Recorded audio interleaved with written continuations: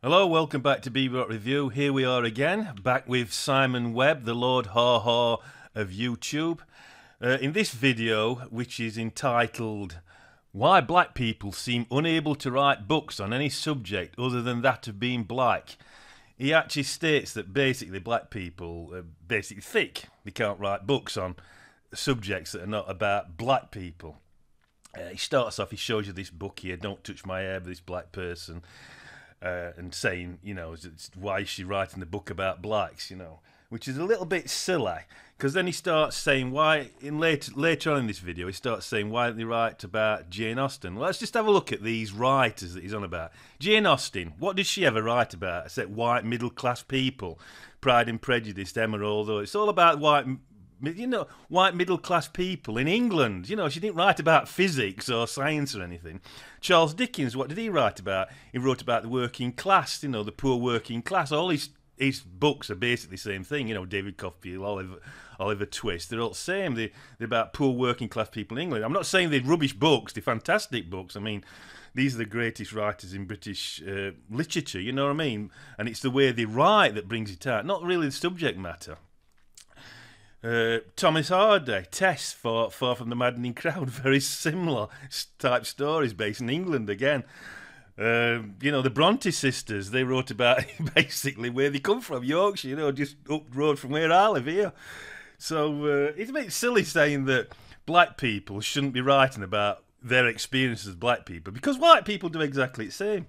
Right, later on, I'll just move this video forward a bit. And then he shows you this book, QED, by Richard Feynman. It's basically QED, which means quantum electrodynamics. It's basically quantum physics, right? Now, he's actually showing you this book and making out as though it's like some kind of a novel or a book on science. Well, really, all it is it's a series of lectures that were put into book form, which Feynman actually gave. But I'll tell you what made me laugh about this, because I've actually got this book as well.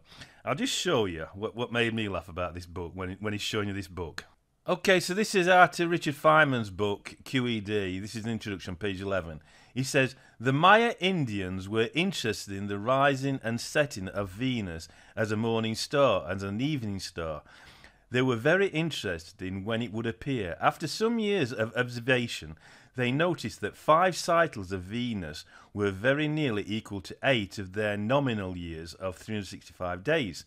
They were aware that the true year of seasons was different, and they made calculations of that also. To make calculations, the Maya had invented a system of bars and dots to represent numbers, including 0. Right? Now just look at that, including 0. Now if you look at that, including 0, in a previous video, Simon Webb actually knocked the South American civilizations and saying that they weren't civilizations because they hadn't invented wheel. Well, look at that. They'd actually invented 0. The British never invented 0, or the Northern Europeans didn't invent 0. That we get our numerical system of 0 from the Arabs. That's where we come from in this country. So I just want to show you that he's not actually reading the books he's putting across to us. If he'd have read that and seen that including 0, he would have probably thought that's something really big, and he wouldn't have knocked the South American civilizations in a previous video. So he's an idiot. He don't know what he's talking about, this guy. Let's carry on. And then he shows this other book by Mikio Kaku. I don't like this guy, Kaku. I've got some of his books. I just don't like how he writes. Basically, these books we're just showing you are really just put out for the general public. They're not true science books. I'll just show you a bit at the beginning of this book by Mikio Kaku. Right? This is called Physics of the Impossible. If you look at the very first page of Physics of the Impossible, he talks about force fields, and he's talking about starships. Shields up in countless Star Trek episodes. This is the first order that Captain Kirk barks out to the crew, raising the force fields to take the Starship Enterprise against. And basically, he's talking about fields of force, and he goes into Faraday and Davy and all this kind of stuff. But it's not really a book written for scientists, this. It's a book written for the general public, just as a... It's like just putting out, it's like Pulp Fiction, just putting stuff out, really. A true science book, I'll show you what a true science book looks like. This is what a true science book looks like. This is a textbook, the engineering textbook. This is on thermodynamics. But you can see there's lots of maths and stuff. Do you know what I mean? That's a true. If you want to learn about thermodynamics, this is what you've got. You end up getting maths. You know what I mean? It's not just like a novel what you reading. You know, real science books have maths in and stuff. You know what I mean? They're geared towards other scientists or engineers or whatever. You know. So when he's showing you these books, I'm just not impressed at all because basically they're just written for the general public. I mean, he's not going to learn quantum physics by reading books like that. If he wants to learn quantum physics, he ought to do a course in mathematics. You know, get up to A-level mathematics at least, and then start working from there. You know. Right, then he goes on to talk about the prejudice that these two guys actually, you know, Feynman and Keiko, actually experienced. You know, Keiko was Japanese, he was put in a prison camp in the Second World War, and also Feynman was prejudiced against because he was a Jew and he couldn't go to Columbia University, and he says he had to study physics at Princeton. Whereas actually Feynman studied physics at MIT and he did his PhD at Princeton. So just correct that bit a little bit. And I just disagree with what he's saying. He's saying that is much worse. You know, they've experienced this kind of prejudice, and that is so much worse than black people. I mean, if you think about black people in America, just go on to Google now if you're watching this on a computer, and just put lynchings in America, and you'll come up with literally hundreds of photographs of black people being lynched, burned at stake, and all sorts. I mean, you can't compare. I know Jews have really suffered, right, in history, right? There's been pogroms against Jews throughout Europe, you know, no problem accepting that. And the Nazis, you know, for a period of, you know, what was 10, 12 years, actually was prejudiced against Jews and actually started murdering Jews, you know, in the Second World War, murdered Jews. No question about that. But he's making out as though Jews never moan about the fact that they've all been, you know, exterminated and that, which is completely untrue. Not so long ago in Sheffield, we had something called an Anne Frank exhibition. It was at the Graves Art Gallery. And I went there, and it was just all about how Jews have been treated through history, basically the Second World War. And it was showing you how many Jews who tried to escape from Germany during the Nazi persecution were turned away from America, turned away from other European countries. You know, they couldn't get into the other European countries, you know. And people like him would have been the ones who said, we're not having these Jews here. He's the type of person who would have stopped them escaping. You know, I mean, he's against all these immigrants which are coming from countries that are so bloody awful, you know what I mean? They treat the people so awful. They're just trying to get away, you know. So he just gets up my back. If you look at the whole history of black people in America, even in music, the subject that I put a lot of videos on, in music, if you look at the Jews, right, who's the two famous Jews in jazz music, right, in 1930s, 40s, Artie Shaw and Benny Goodman, right, both big band leaders, both very famous, both made a hell of a lot of money, right. Now, if you compare that to somebody like Duke Ellington, who everybody says is the greatest American composer, Ellington, when he went on tour, he couldn't go into any hotel he wanted to. He had to sleep in a railway car. He had to hire himself a Pullman railway car to sleep at night. Artie Shaw and Bernie Goodman never had that problem, right? Never had racial prejudice. I mean, if they'd have gone into a bar, you know, as black people, or into a hotel that was solely segregated for whites, they'd have probably been killed, you know what I mean? We're really talking about getting killed by doing things wrong. So I certainly disagree with him that Jews and Japanese were treated just as bad as blacks, because they were not. They were not. It was a short period for the Japanese, just in the war, were treated quite bad. And Jews have never been treated, in America, never treated as bad. They've certainly had prejudice against them, but never as bad as the blacks. I mean, the blacks, like I say, you've just got to look. You've got to just type in lynchings in America, and you'll just see loads and loads of black people strung up for no reason, a lot of them, a lot of times, simply for talking back to black people. I mean, look at that kid, what is called, that Till, Eddie Till, what they called him, who were beaten up by these two white guys just for whistling at a black woman. You know, just crazy. One of the things he says is that you won't get black people writing on anything other than race. The fact is, he doesn't know what they're writing. He doesn't know what they're writing because he hasn't got the knowledge. I mean, I have actually, just look at my videos, I've actually done a complete series on one book by a black person, one of the most important books in music history in America, called The Lydian Chromatic Concert, which was written by George Russell. Now, that's a book that is not really that well known. That's why I put those series of videos on. Right, George Russell invented something called chord scale theory. Chord scale theory now perpetuates all America. It's in every college you go to when you're learning some kind of jazz or improvised music, you will come across chord scale theory. Yet, George Russell's name is never acknowledged as the inventor of chord scale theory, even though he did it. He was the one who did it. No doubt about it. He was the first one who came out with chord scale theory. And absolutely nobody has actually accepted it. They don't write it. I mean, if you get any Berkeley books and see chord scale theory, which was done by Barry Nettles, he did the Berkeley books on chord scale theory, he doesn't acknowledge that George Russell was the guy who came out with it first.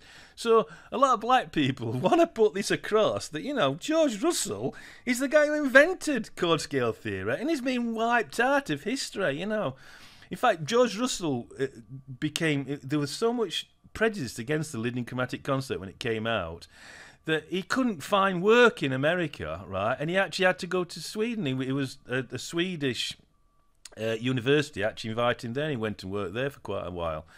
So, and when he came back, I think it was the New England Conservatory who actually set him up, and he taught the Lydian Chromatic Concert. But even today, only New England Conservatory and Indiana University teach the Lydian Chromatic Concept, whereas chord scale theory is taught all over America. But like I said, they don't acknowledge George Russell.